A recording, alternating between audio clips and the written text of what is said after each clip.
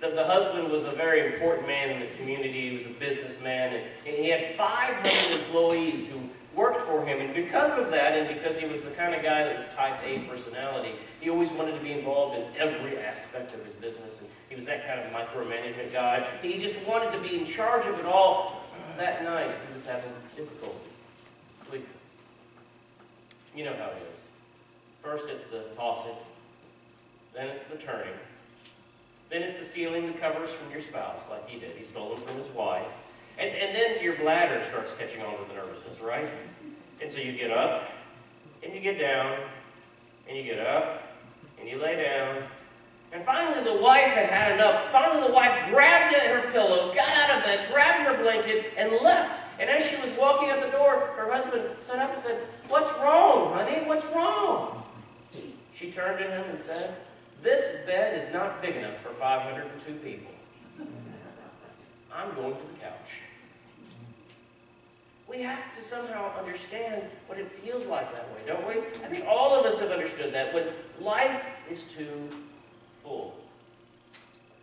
Have you ever felt that life was too full? Work 40 hours a week for 30 to 40 years, and then you retire and things get really busy, right? Some of you are nodding your head. Kids, grandkids. The back of our car has a random collection of balls. Soccer, baseball, basketball, and let's not forget the bags. Gymnastics, ballet, dance, scouting, and perhaps a musical instrument or two, right? This is what it is to live life. And don't forget to take time for yourself. We need to rest. We need to have recreation and leisure, some gardening, watching the game, reading a book, going to the movies, Facebooking, and at the end of the day, if there's any time at all, we'll go to sleep. Right? Oh, I forgot. In church. Somewhere we got to fit church in all of that too. Our lives are hectic, helter-skelter mess, and they're full. So let me introduce to you the ancient practice of fasting. Fasting. A lot of times we think in this season of Lent, fasting is all about, well, I've got to give up something I really love and torture myself for 40 days. And maybe I can cheat whenever the sun goes down, or maybe on Sundays because they're feast days, maybe I can get away with having it then. That's not what fasting is about. Fasting is about limiting. Fasting is about limiting. In ancient times as well as today, some folks chose to give up food, provide space for spiritual direction and reflection. That is, we take time where we would set a table, and instead we sit at the table of the Lord and are fed by God. It's the concept of limitation as a method of honing in on what is important, because priorities need to be met and need to be set. It's always interesting to me that people feel like their lives are so busy, and when you ask them what the most important thing is, they have difficulty. They haven't set priorities, so there's no way for them to meet them. I want to be an awesome dad. I want to be the best dad that I can be. But I'll be honest, something has to give. There are days that I have to make a decision between work and play. Yes, sometimes I get to sit in the stands, yell praises to my children on the basketball court or on the baseball field. But there are also nights that I don't get to tuck them in because I'm at a meeting that's related to work. You have to make choices. It's frustrating, but the choices have to be made and priorities have to be set. The same thing's true about our faith. Do we want to be the best Christian we can possibly be? Do we want to be the best church we can possibly be? If so, we have to set priorities. And a part of that is being spiritually disciplined in the practice of fasting. Fasting is about setting priorities and setting aside space for God moments. I could buy a cup of coffee from Starbucks, or I could give money to Stop Hunger Now. I could stay at home and spend time with my family watching a 2-hour movie, or I could spend just 10 minutes in prayer, asking God to renew the church and to provide revival again could tuck my children into bed and simply tell them good night, or we could read a Bible story together as a way of passing on the faith and calming them down, perhaps for a night of rest. It's about creating space for God's moments. A lot of us miss out on God moments simply because there is no sacred space in our lives for God to come and fill. We're a donut without a donut hole.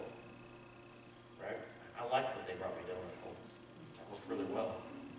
As a people of God, we have to limit the agendas in our meetings to 1 or 2 items so that we can have time for God to guide our decisions.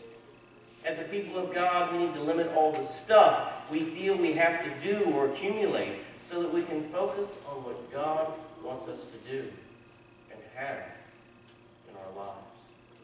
In our culture, a culture of bigger, more, supersized, fasting teaches us that less is more. Less is more. Jesus says, isn't your life more than just your needs? Isn't life about something more than this? Fasting is limited. Fasting is also sacrificing, taking up our cross. You know, there's a huge difference in worship, and I can tell you that firsthand, between coming with your very, very best and coming with leftovers. There's a big difference between worship. A couple of weeks back, I was at Ettrick United Methodist Church. I went there in the afternoon. They have a brand new worship service that's directed towards the college community of Virginia State University. And it was awesome. Because basically, here's what the worship plan was. Okay, we're here to worship God. What have you brought God today? And so they brought poetry, dance, song. They brought passion. They didn't have money. I mean, we're talking about college students. But they did have what they could bring. Their very best, what they could create. Jesus said, where your treasure is, there will your heart also be. In fasting, we say no to commercialism. We say no to consumerism. And we say yes to allowing the Spirit to flow through us creatively. I'm a big fan of the show Seventh Heaven. I liked it when it was on TV, and I always thought it was really a good illustration of the struggles of the people of faith. And one of the things that fascinated me about this show on Seventh Heaven was that at Christmas, that family wasn't allowed to go buy gifts for one another. They were not allowed to go buy gifts for each other. I mean, this is a big family, and they were not allowed to buy gifts. Instead, they had to give something they already had that they loved, or they had to create something new. Think about that. What if worship was like that? What if today I told you that you weren't allowed to put money in the offering plate? Beth, don't have a heart attack. What if I told you today that you weren't allowed to put money in the offering plate, but instead you had to provide an offering of your time, your service, your prayers, and your witness? In some ways, that ups the ante on discipleship, doesn't it? It makes it a lot more difficult. I saw this at a church in Cambodia. I watched as they came together as a community. One of them had 4 9-volt batteries that powered his little bitty motor scooter. He took the batteries out of his scooter and brought them to another one who had a radio. And still another one brought a coil of wire, and the youngest among them climbed up on the roof to attach the wire to the peak so that they could hear music, prayers, preaching, and news that wasn't controlled by the government. They each gave what they had or what they could create. And by doing so, they found worship. Jesus tells us that we have to have a healthy vision if we're going to be a church, if we're going to survive. If your eye is healthy, the whole body will be full of light. When we follow Christ, we take up our cross. When we follow Christ, we follow the only one who can see life and our journey clearly.